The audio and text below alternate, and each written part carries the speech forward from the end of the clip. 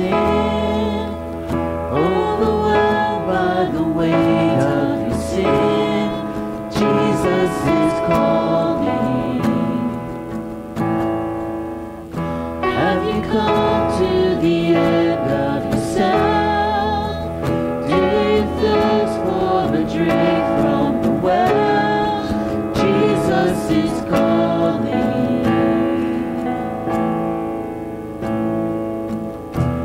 Oh, come to the altar. The Father's arms are open wide. Forgiveness was bought with the precious blood of Jesus Christ.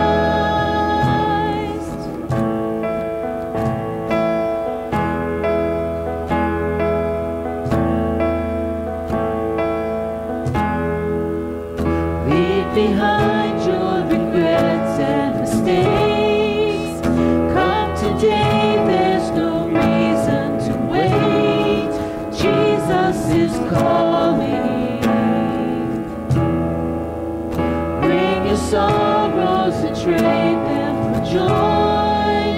From the ashes a new life is born. Jesus is calling. Oh, come to the altar. The Father's arms are open wide.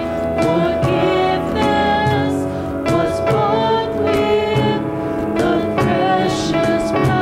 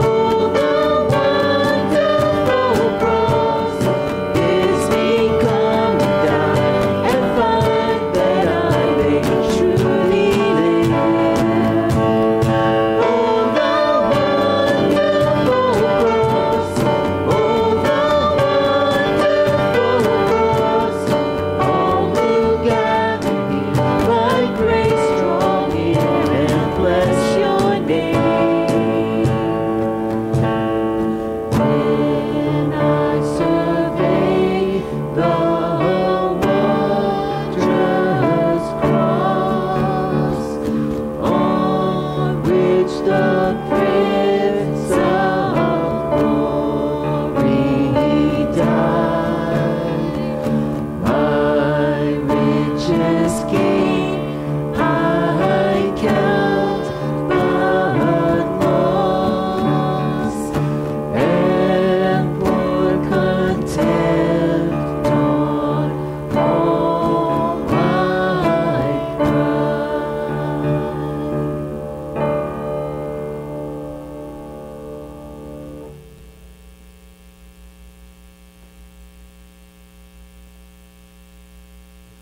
We are going to observe the Lord's Supper together. The Lord's Supper is a church declaration. It's the body of Christ declaring to one another that we understand that we are only made right by the gift of Jesus Christ, His death on the cross, His shed blood that atones for our sins. So we declare that that's the only way we are made right, but then we are praising God as we partake of the Lord's Supper, because indeed in Christ we are made right with God. And that's what we do in the Lord's Supper. So we do ask that only those of you who've placed your faith in Christ join us in this, because you're the only ones who can make that testimony. When Paul was giving instructions to the church and speaking about the Lord's Supper, he talked about it to the church in Corinth, because they were messing it up. They weren't thinking about it the right way. And so here's what he says. He says, "In the following instructions I do not commend you, because when you come together, it's not for the better, but for the worse. For in the first place, when you come together as a church, I hear there are divisions among you, and I believe it in part. For there must be factions among you, in order that those who are genuine among you may be recognized. When you come together, it's not the Lord's Supper that you eat." He says, if you're coming together to celebrate this supper, that says we are the body of Christ because of Jesus, you can't come together and be focused on the things that tear you apart. You have to be focused on that one thing that brings you together. And so he goes on then in verse 23, "I received from the Lord what I also delivered to you, that the Lord Jesus on the night when he was betrayed took bread, and when he had given thanks he broke it and said, 'This is my body which is for you. Do this in remembrance of me.' In the same way, he also took the cup after supper, saying, 'This cup is the new covenant in my blood. Do this as often as you drink it in remembrance of me. For as often as you eat this bread and drink the cup, you proclaim the Lord's death until he comes.'" So this morning we're going to do as we have been doing. The praise team will lead us in a song, and as they do, just ask that you would come up the middle aisle, pick up the elements. It's one stacked cup with the bread in one and the juice in the other. Take that back to your seat, and then after everybody's served and we're finished the song, we'll observe the Lord's Supper together.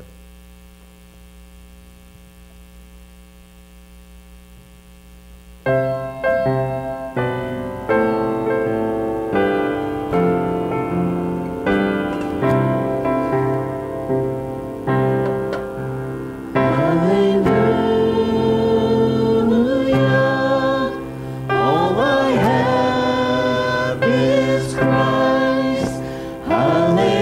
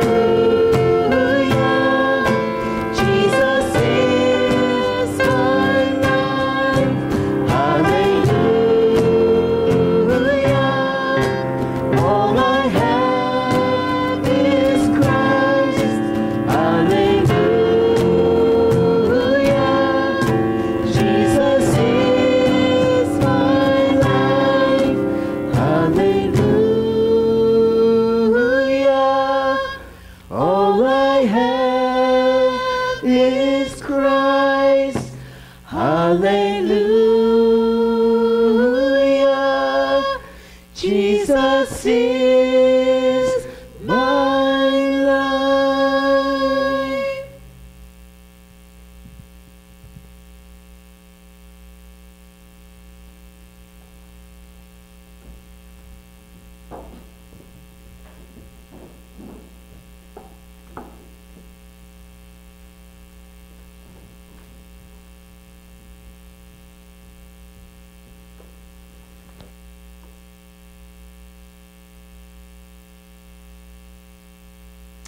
Let's pray. Our Father in heaven, as we observe this Lord's Supper, God, we do so in remembrance of Jesus, your Son, who came as the sinless one and offered himself as a sacrifice, paying the price for our sins so that we wouldn't have to, and offering us his righteousness. So God, as we eat the bread and drink from the cup, God, draw our eyes to Christ, the crucified one and risen one. We pray this in his name. Amen. And separate the cups. And as we eat the bread, we remember the body of Christ, sacrificed on a cross willingly to rescue us from what we deserve.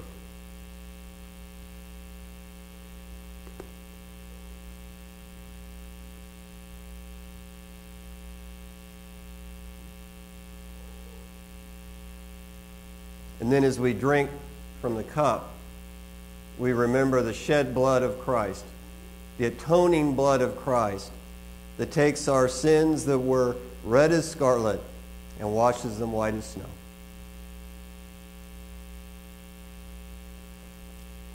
Praise God for Jesus. You may be seated.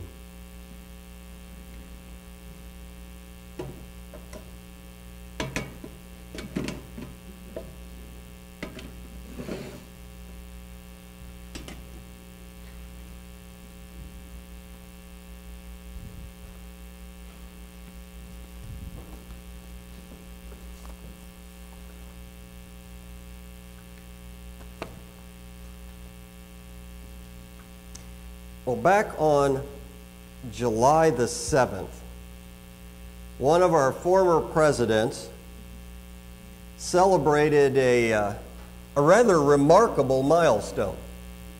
On July the 7th, Jimmy and Rosalind Carter celebrated their 75th wedding anniversary. They are now the longest married presidential couple ever. And President Carter, I think, gave some very good advice when they asked the question that they always ask somebody that's been married a long time. How'd you do it?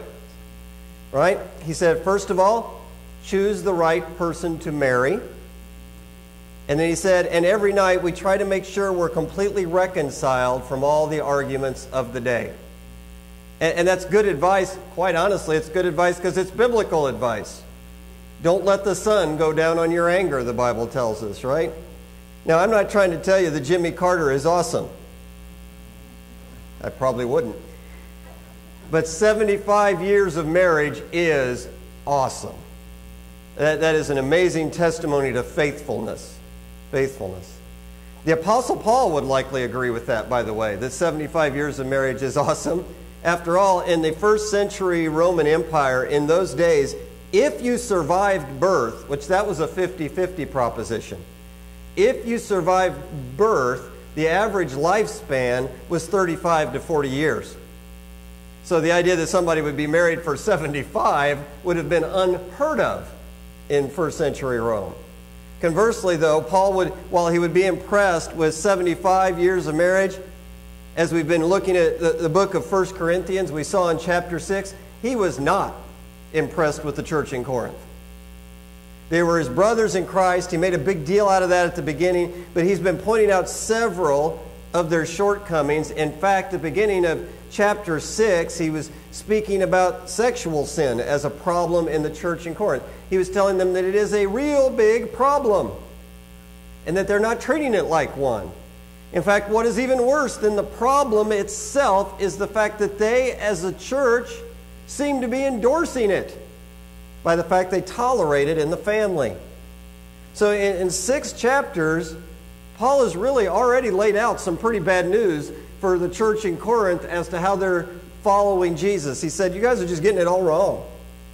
Well, praise God, there's chapter 7. And in chapter 7, there's good news. So we have a Sunday here of good news. So if I present it and it sounds like bad news, you'll know I've blown it. Right? It is a Sunday of good news. It comes in response to something the folks in Corinth have written in a letter to the Apostle Paul. It seems that they were wrestling with this problem of the relationship between men and women. And so they wrote to him, and it says in chapter 7, verse 1, they wrote, here's what they decided. It is good for a man not to have sexual relations with the woman. So they had come to believe that the best way to handle this whole mess was celibacy. That men and women would stay apart. Well, Paul doesn't agree. He doesn't think that's actually the right answer. And the reason he doesn't think that is because God has already shown that that's not the right answer. So if you would, I'd ask that you stand in honor of God's word if you're able. And I'll be reading from 1 Corinthians chapter 7. We'll actually be looking at the whole chapter, so it's a bit of a long reading. 1 Corinthians 7. Now concerning the matters about which you wrote, it is good for a man not to have sexual relations with a woman. But because of the temptation to sexual morality, each man should have his own wife, and each woman her own husband. The husband should give to his wife her conjugal rights, and likewise the wife to her husband. For the wife does not have authority over her own body, but the husband does. Likewise, the husband does not have authority over his own body, but the wife does. Do not deprive one another, except perhaps by agreement for a limited time, that you may devote yourselves to prayer. But then come together again, so that Satan may not tempt you because of your lack of self-control. Now, as a concession, not a command, I say this: I wish that all were as I myself am. But each one has his own gift from God, one of one kind and one of another. To the unmarried and the widows, I say that it is good for them to remain single as I am. But if they cannot exercise self-control, they should marry. For it is better to marry than to be aflame with passion. To the married I give this charge, not I, but the Lord. The wife should not separate from her husband. But if she does, she should remain unmarried or else be reconciled to her husband. And the husband should not divorce his wife. To the rest I say, I, not the Lord, that if any brother has a wife who is an unbeliever and she consents to live with him, he should not divorce her. If any woman has a husband who is an unbeliever and he consents to live with her, she should not divorce him. For the unbelieving husband is made holy because of his wife, and the unbelieving wife is made holy because of her husband. Otherwise your children would be unclean, but as it is, they are holy. But if the unbelieving partner separates, let it be so. In such cases, the brother or sister is not enslaved. God has called you to peace. Wife, how do you know whether you will save your husband? Husband, how do you know whether you will save your wife? Only let each person lead the life that the Lord has assigned to him, and to which God has called him. This is my rule in all the churches. Was anyone at the time of his call already circumcised? Let him not seek to remove the marks of circumcision. Was anyone at the time of his call uncircumcised? Let him not seek circumcision. For neither circumcision counts for anything, nor uncircumcision, but keeping the commandments of God. Each one should remain in the condition in which he was called. Were you a slave when called? Do not be concerned about it. But if you can gain your freedom, avail yourself of the opportunity. For he who was called in the Lord as a slave is a freedman of the Lord. Likewise, he was free when called is a slave of Christ. You were bought with a price. Do not become slaves of men. So, brothers, in whatever condition each was called, there let him remain with God. Now, concerning the betrothed, I have no command from the Lord, but I give my judgment as one who by the Lord's mercy is trustworthy. I think that in the view of the present distress, it is good for a person to remain as he is. Are you bound to a wife? Do not seek to be free. Are you free from a wife? Do not seek a wife. But if you do marry, you have not sinned, and if a betrothed woman marries, she has not sinned. Yet those who marry will have worldly troubles, and I would spare you that. This is what I mean, brothers. The appointed time has grown very short. From now on, let those who have wives live as though they have none, and those who mourn as though they were not mourning, and those who rejoice as though they were not rejoicing, and those who buy as though they had no goods, and those who deal with the world as though they had no dealings with it. For the present form of this world is passing away. I want you to be free from anxieties. The unmarried man is anxious about the things of the Lord, how to please the Lord, but the married man is anxious about worldly things, how to please his wife, and his interests are divided. And the unmarried or betrothed woman is anxious about the things of the Lord, how to be holy in body and spirit. But the married woman is anxious about worldly things, how to please her husband.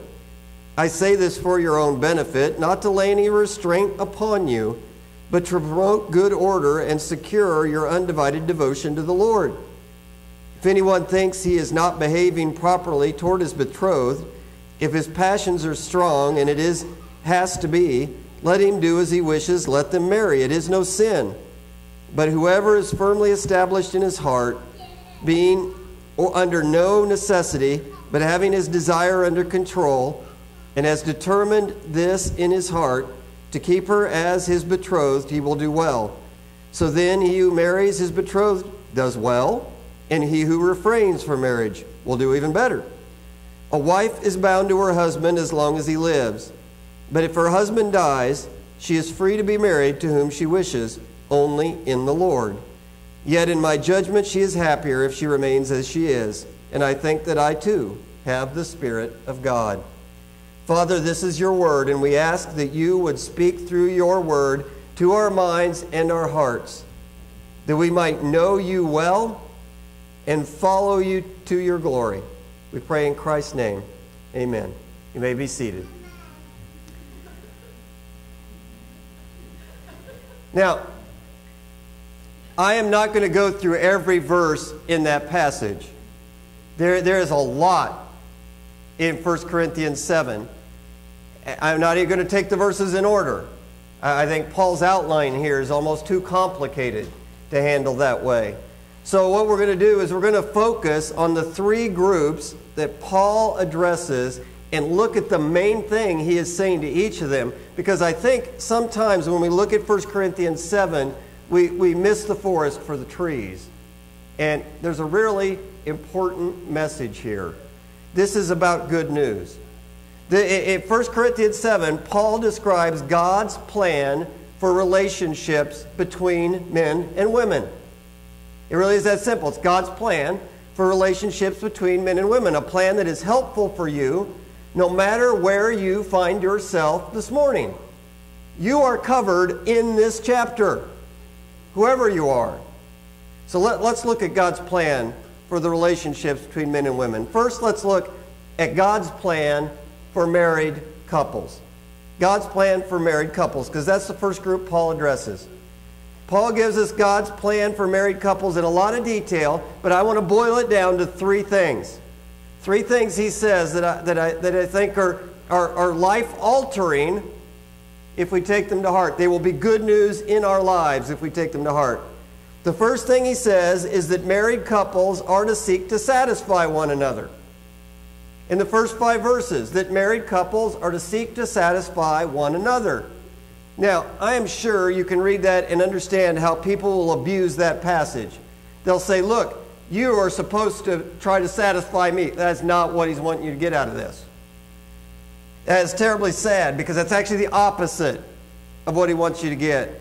Husband, you need to live as though your wife's physical needs and desires matter more than your own. Wife, you are to live as though your husband's physical needs and desires matter more than your own.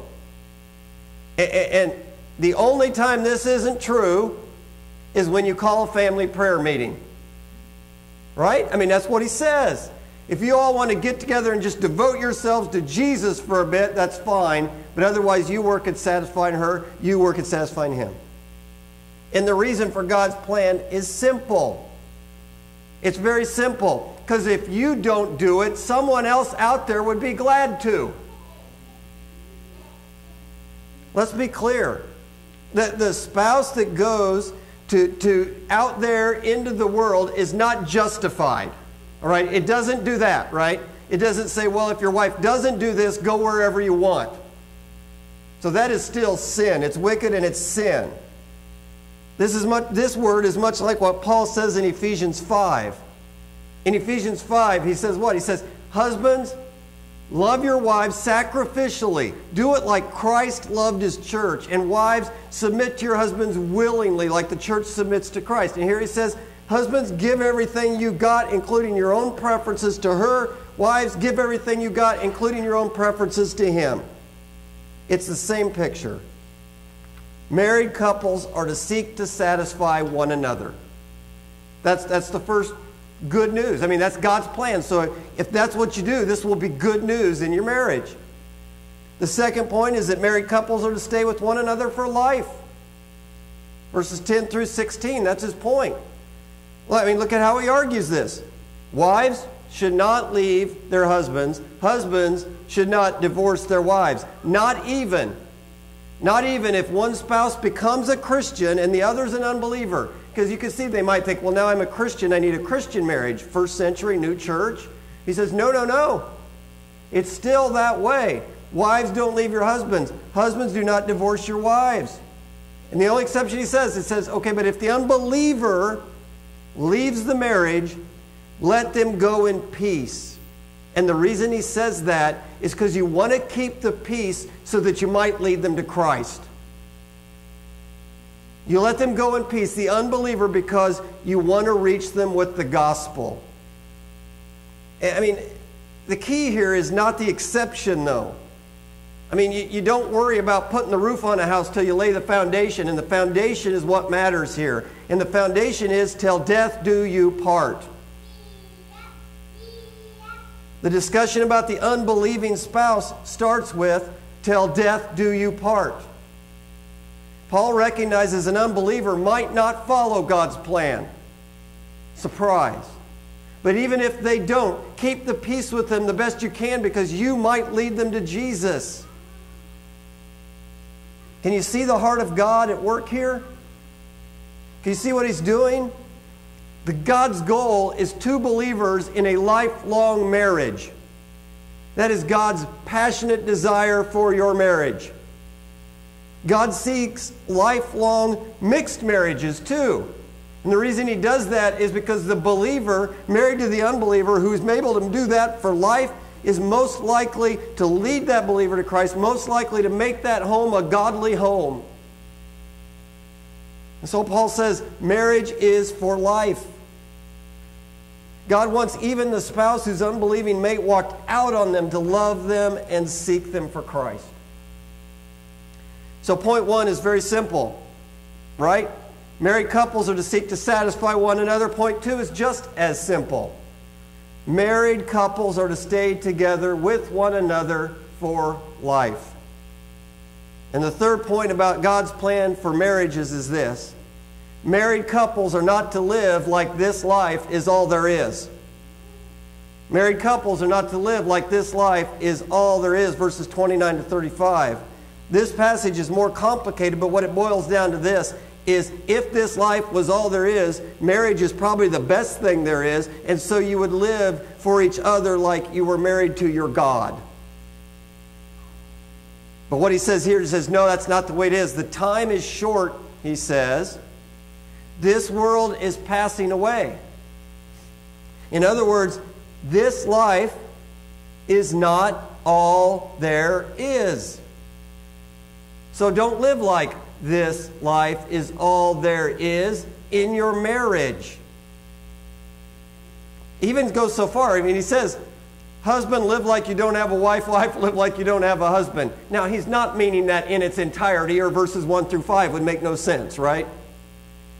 What he's saying is, don't live like this marriage thing is everything. Because this life is all there is. I mean, that would go against verses 1 through 5, but if we read 30 through 31, 30 and 31, we get the point. Let those who have wives live like they had none, okay? But let those who mourn live like they're not mourning. Because why are they mourning? They're grieving something they've lost in this life. Okay, let those who rejoice as though they were not rejoicing. Why should they quit rejoicing? Because they're rejoicing over something they've got in this life. Let those who buy as though they had no goods, because goods are temporary in this life. Let those who deal with the world as though they had no dealings with it, because this world is passing away. Paul's not telling these folks, though, to go become hermit monks. He's not saying, go get married, don't join a convent or a monastery, join a marriageastery. I made that up, but if somebody's got a better word, you can give that to me later. But he's not saying that you need to go be hermits. That's not his point. What he's saying is invest in your marriage in ways that invest for eternity. Use your marriage as a tool for eternity. Invest in your marriage in things that matter more than the here and now.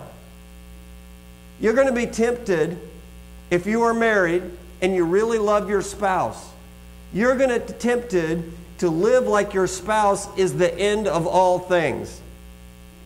Right?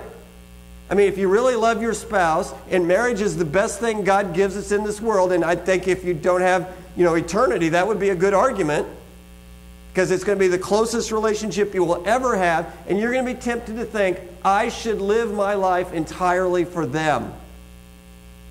But Paul says, well, this life is short. That would be investing in a little thing when you have eternity before you. And that would be wrong. Instead, what the two of you do, come together and invest your marriage in eternity. While you're giving to your spouse, you're bowing in worship to God alone. So let's sum up God's plan for married couples. God's plan for married couples is that they'll seek to satisfy one another, they'll stay together forever, and they'll live like this life is not all there is. Married friends, if 1 Corinthians 7 feels like it is stepping on your toes, then welcome to the club. Right? Welcome to the club. I first of all, I want to probably assure you of this. Almost every married couple in the room should be feeling that way a little bit. But remember, I said this is good news. Right? It is good news. So as we look at this and you say, wait a minute, verses 1 through 5, I'm sometimes selfish. Well, okay, you're sometimes selfish. Or we recognize that divorce fills the room and our families. Right? I mean, the reality of divorce is just everywhere. Right? Okay, we recognize that. And really, who amongst us has not demanded that our spouse satisfy us in ways that only God can never satisfy us? Demanded that they be more than any human being could ever be. Right? So we recognize that and we go, wow, I thought this was good news. It's feeling like bad news. No, here's the good news. This is good news. Because if we confess our sins, He's faithful and just to forgive us our sins and to cleanse us from all unrighteousness. Which means you can be forgiven right now if that's your sin, and you can start right now enjoying God's plan for your marriage. This can start for you today.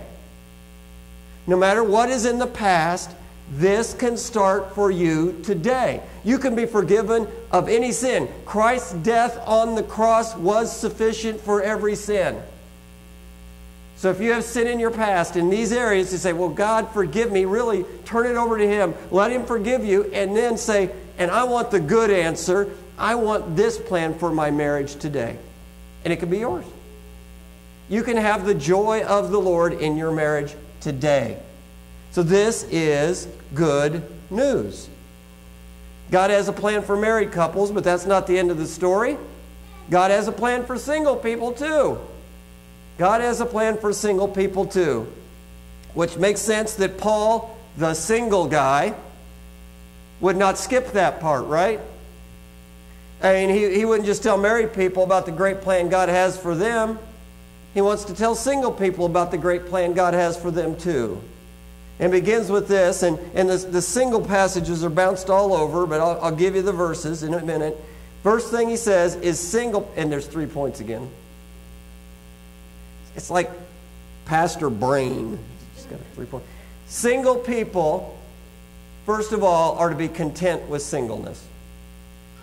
That's the first thing. Single people are to be content with singleness. Verse 8, if you can, it's good to remain single like Paul as someone sold out to Christ. Verse 17 to 24, understand this. The current life that God has given you, the lot you have in life right now is given from God, and that's good. And he gives examples. He gives a religious example of circumcision. He gives the example of slavery. He says, look, just be content with what God has given you right now.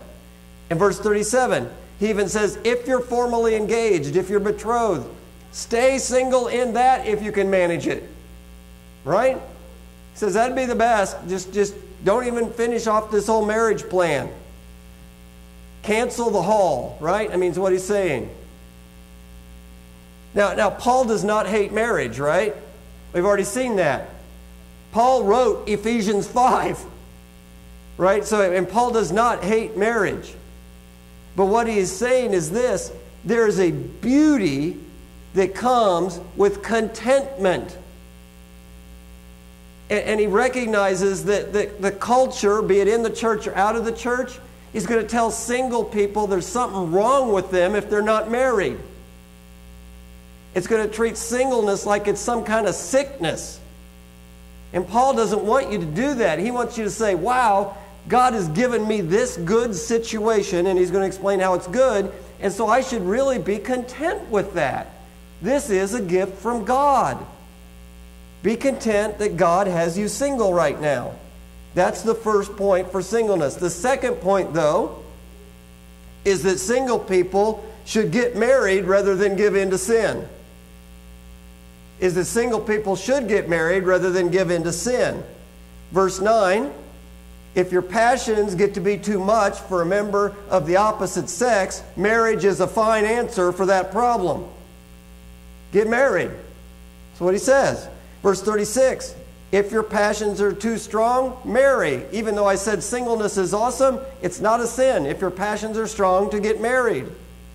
Verse 38, if you're engaged, stay single, get married, whichever works, but be content with what God gave you, and if your passions are great, get married. And so God understands biology. God created us. These genes we're packing and these hormones that do crazy things to our brains, he put them in there. Right? So he understands that whole man-woman thing. He created us that way. He didn't have to, chose to, created us that way. And when the biological urges get to be too much, he created something for that, and it's called marriage.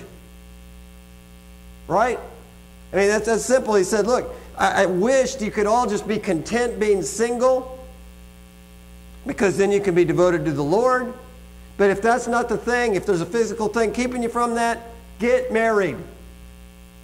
So the call to contentment in singleness is not a demand that you fight temptation until you break. It's saying that if you're single right now and that person's not in your life, be happy that you're single. But when that relationship comes along and it's time to deal with it, get married. So, single people are to be content with singleness. Single people are to marry rather than give in to sin. And the third point, single people are to consider the dark times. They're to consider the dark times. Look at verse 25 to 28. Verses 25 to 28, he starts talking about the betrothed and things about this, but then he starts talking about how things are dark now. He's already said this, life is short, but now he says that these are fallen days. They're times of distress. He says this present distress is what he's talking about, or this coming distress, maybe you translate it. He's saying this world is broke, and it is fallen, and there is sin everywhere. And you, as a Christian, a follower of Jesus, you're going to have to work hard to fight the temptation of sin. This is the same man who said, put on the full armor of God, right? He's saying that this battle against this fallen world is hard. It may be that in your singleness, God is equipping you to win the battle. That through your singleness, God is giving you a special gift for this moment to win the battle. Because if you were married, you might instead be distracted by your marriage when right now you need to win the battle in this present distress. So recognize that your singleness is a gift from God so that you can focus on Him in times like these and not have to focus on a spouse. So how do we sum up God's plan for single people? God's plan for single people is that they'll be content in their current lot, marry if it keeps them from sin, and consider the dark days that we live in now, and singleness is a gift from God in those dark days. Now, being single in our culture is not easy. I recognize that. It's been a long time, but I still remember. But being single is not easy. I mean, the church has often made itself a hard place to be single, hasn't it? I mean, we've made single people feel like not getting married by age 20 and having half a dozen kids was somehow pagan. I mean, I've seen it. Paul would not buy that argument. Paul disagrees. He says the best way to handle singleness is recognize it that right now that is a gift from God to you, so that you can use it to focus your life on Him and doing things that glorify Him in your singleness. He's saying that it's a good time to be content. You don't have to be on the hunt for a spouse. That is not required of you if you're single. It's great to be single, Paul says. I mean, he uses the word better, doesn't he? It's how he ends it. So, I mean, be content in this. Understand that God has given you the freedom you might need to deal with dark days. Now, if God brings that special someone along, and you realize that your mind is thinking way too much about stuff that should only happen in a marriage bed, get married. That's the answer. Don't make the command to be content in singleness make you some sort of physical passion martyr. That's not the point. But the point is to be content in singleness and recognize it's a gift from God. And I hope if you're single this morning, you find this refreshing. Because this is good news. This is good news. You are not strange. You are not odd. You're not somehow failed. You are in the place God has placed you, and it's a gift from God for you in that place. But if the day comes when everything points to marriage, it's also okay to get married. So you've got like the best of both worlds if you're single. So God has a plan for married couples, a plan for single people, but God also has a plan at the end of the story here, a short message for widows and widowers. A plan for widows and widowers. He addresses a special class of people, really the widows. In his day, the widow had a bad way. The widow was in a rough spot. In Paul's day, the widow, if her family did not commit to take care of her, she was in real trouble. So widows ask things like, what do I do now? The reality, I think we would all recognize, is that widows and widowers in our day ask the same question. What do I do now? You've devoted life to life with a spouse. You spent a lot of life committed to marriage, and now suddenly you're without. You're a widow or you're a widower. What do you do? Paul's description of God's plan for the widow is very short, only 2 points, and really only 2 verses. And it's great. Well, I mean, look at what he says. He says, first of all, verse 39, if you're a widow or a widower, you're free to remarry. And you're free to be married to whom you wish. in the Lord. Christians marry Christians. The Bible teaches that marriage is indeed until death do you part. Till death do you part. We don't have some sort of eternal sealing like Mormonism. We don't believe in that. Marriage is till death do you part. When one spouse dies, the other spouse is free to remarry. With the caveat given in verse 40. In verse 40, he says, yet you'll be happier if you reign as you are. So what is he saying? He's saying, widows and widowers, you're free to remarry, but until that time, see my instructions on being single. That's really what he's saying. He's saying when your spouse passes, you're single. He's really giving you that freedom. And if you have ever dealt with the loss of a spouse in someone's life, you know this is not easy. Isn't it good news that it's right there in God's Word that says you are free? You are free. You don't have to guess. So that's God's plan for the widower. Be free and think like a godly single person. That's His plan. God is good. You see, when it comes to the relationship between men and women, God's Word is not silent, and it is good. He has a word for married couples. He tells them to seek to satisfy one another, stay together for life, and live like this life is not all there is. He has a word for single folks. He says, be content in your singleness, but marry if it keeps you from sin, and just don't forget these are dark days, and your singleness might be a gift from God to help you stand in these dark days. And He doesn't forget the widow and the widower, because our God would not do that. He says, widow and widower, you are free. Live like a godly single person and make those marriage decisions like they do. Friends, this is good news. We live in a world that tells us lie after lie after lie about the relationships between men and women. And they don't have anything to do with God's Word. And the reason is simple. The world outside the body of Christ does not believe the gospel. And so they're not going to come to these answers because they don't believe the gospel. Think about the foundational truth of the gospel. We're all sinners. And we deserve nothing but suffering from God's hand, both now and forever. But God loved mankind, even though mankind was in wicked rebellion.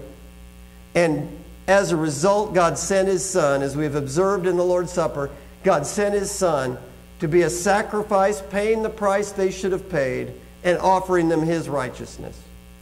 And He accomplished His work, rose again, proving the work was done. So, the right response would be turn away from our sin, accept His good gift of grace, and follow Jesus. Once you believe that is good news, once you believe in that good news, you trust in Jesus, you can live a life trusting Jesus, right? If you believe Jesus can rescue you from the eternal suffering your life has earned, you can trust Him for anything. I mean, if you can trust Him for your biggest problem, you can trust Him for anything. That means you can trust Him in your relationships, in your marriage, and in your singleness, because He's a good news God. And this is good news for marriage. Married Christians, because of the gospel, you can trust God to give you joy as you seek the joy of your spouse. You can stay married, knowing that the grace and forgiveness that saved you from hell can do wonders in your marriage. Because of the gospel, you can live your married life looking for eternity, seeking first the kingdom of God together and His righteousness, trusting that everything else He will take care of. Single Christian, because of the gospel, you can be content in your singleness. You do not need a spouse to give you joy. You have the Almighty God who loved you and sent Jesus for you. You can also be free to marry single Christian, because God has provided a way for you to deal with things that might lead you to temptation. A single person, you can also feel free to devote your entire life to Jesus and be victorious in dark days using your singleness as a tool in the combat against this fallen world. And widows and widowers, because of the gospel, you don't need to carry the burden of trying to remain faithful to a deceased spouse. You are free because of Christ.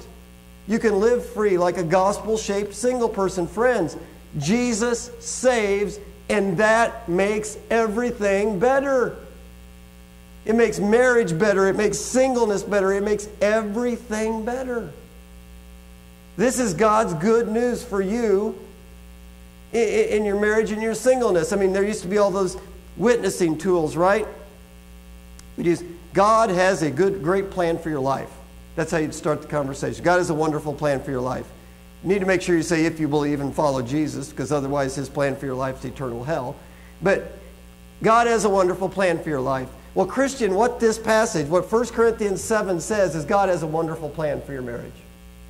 God has a wonderful plan for your singleness. And you can find joy and hope in God's good plan. So let me encourage you. Follow his plan. Follow his plan and know the joy that is yours there. Let's pray. Heavenly Father, we thank you that not only did you save us from sin, you have offered us these good gifts and your good word to help us live in the joy of our Lord. And God, I pray that this morning, God, if there's one here who has not placed their faith in Jesus Christ in the first place, I pray that this would be the day that they would believe in Jesus Christ and be saved. And Lord, I pray for my brothers and sisters in Christ. I pray that we would take your word to heart. Lord, that we would look at your plan for marriage and make that our plan for our marriages. That we would look at your plan for singleness and make that our plan for singleness. And I do pray that, Lord, we would be sure to encourage widows and widowers with this good news as well. God, you are gracious and you are good. God, help us to obey. Where we fail, reveal it to our eyes that we might repent and be forgiven. And may we know the joy of our Lord. I pray in Christ's name. Amen. Brother Tom's going to come lead us in our closing hymn, and as he does, I would ask you to deal with God's Word in your life. I talked about how, so I would just ask you to do it. Deal with God's Word. You can sing while we sing, and if God's dealing with your life, you can stop singing and deal with it right there. You can come forward and ask us to help you walk through this together as the body of Christ. But I would just encourage you, deal with God's Word in your life. Please stand.